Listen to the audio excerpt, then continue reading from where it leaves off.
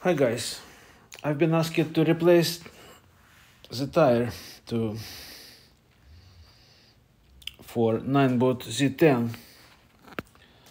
As you know, this wheel has special made tire, tubeless tire from CST.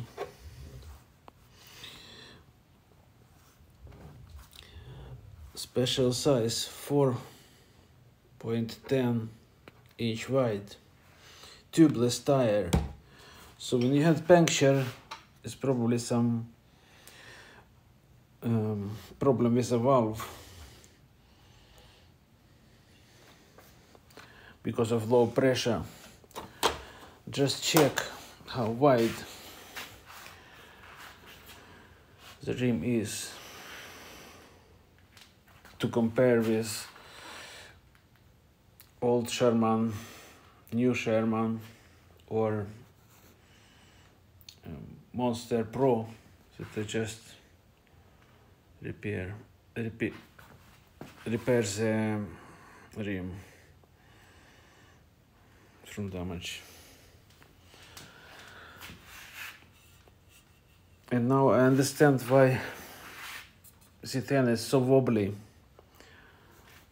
If you see, the motor is flushed on one side in one line, and on the other side they made place for battery, so it's not symmetric. The battery it is here, and it has almost the same weight as the motor probably, but not exactly. So this is the most wobbliest wheel on the planet, I can say, because of the special tire that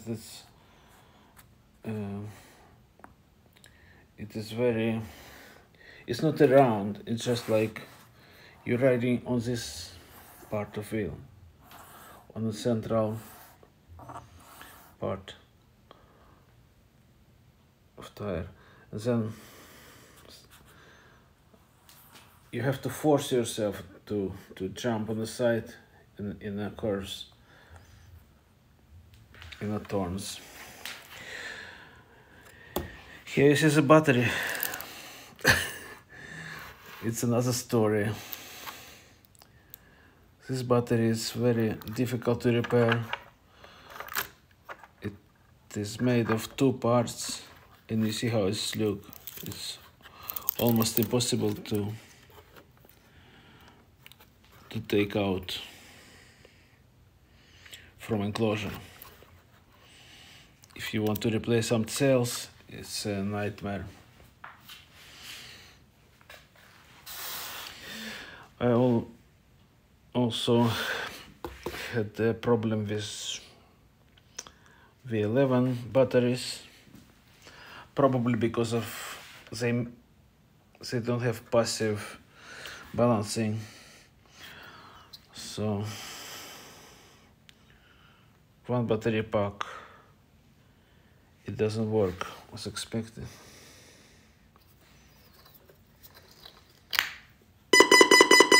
Danger, please contact your dealer. Danger, please contact your dealer. Good luck with that.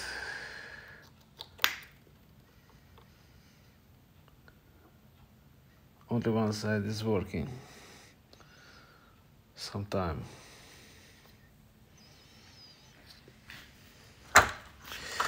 Here's a battery pack from crushed V12 high torque. You see how it's look. I would say all these special batteries, they're so vulnerable because of these small parts. Even on Kingston 16X, I had same problem on BMS.